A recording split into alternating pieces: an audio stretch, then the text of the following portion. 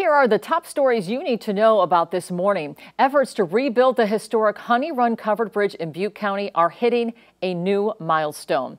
Action News Now reporter Diego Moctezuma is live at the site where the bridge burned down in the Camp Fire. Diego, what does it look like right now?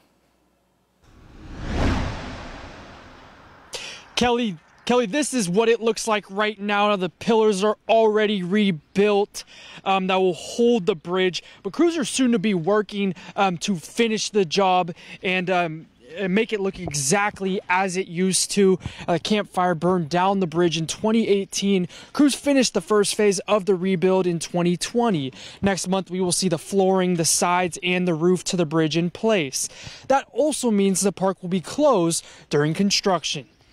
And on June 2nd, the annual pancake breakfast will be here at the park, which also marks the last day the park will be open.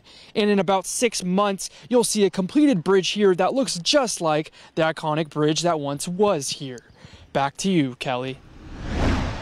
Breaking overnight, an encounter with a deer in South Butte County sent 2 people to the hospital. This is the crash. They hit a tree while swerving to avoid the animal in the road. Oroville CHP at the scene told Action News Now a deer ran across the dark road and the woman driving the car swerved to avoid it and smashed into the tree.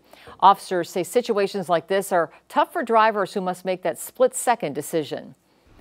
Happening today, a Chico man accused of killing another man with a golf club will be in a Butte County courtroom. Police say Hunter Harris fought and killed 29-year-old Austin Olson Swanik on Sunday. Police say they tracked down Harris in South Chico 2 hours after the fight that happened near the Regency Inn on the Esplanade near East Avenue. Harris is charged with first-degree murder. He'll be arraigned this afternoon at 3. If you get your water from South Feather Water and Power in Oroville, you're going to want to hear about this. You could see a 68% water rate increase by August, followed by double-digit increases the next 4 years. South Feather Water and Power provides water to parts of Oroville, Palermo, and Bangor in southeast Butte County. Today is a special meeting discussing the proposed rate increases.